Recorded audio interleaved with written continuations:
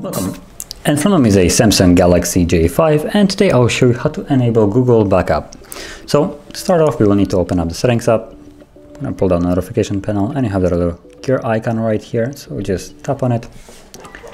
And from the settings, scroll down to accounts. As you can see right here, you can tap on it. Now make sure that you're connected to Wi-Fi before you do this.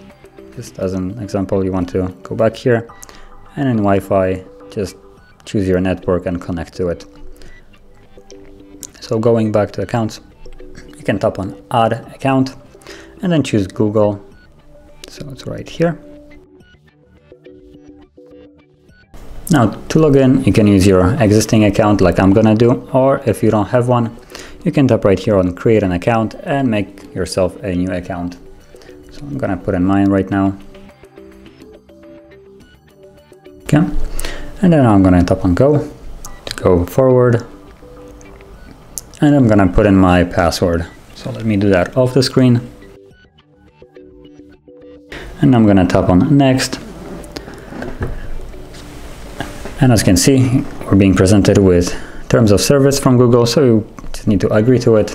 Tap on I agree. And then get the automatic backup device data. Make sure that this is on and tap on next. And from here, we can customize what we want to basically sync with Google. You can tap on the account that we've just added, and you get all the things that we can sync or disable from being synced. So as you can see, app data, calendar, contact, drives, Gmail, and stuff like that. So for instance, if you don't want calendar data, so some kind of events that you have put in on the phone to be shown on, let's say, a different device or Google itself, you can just top that off, and now whatever you put in there won't be synced with Google. And you can do that for whatever other option you like here. So that is basically how you enable the Google Backup.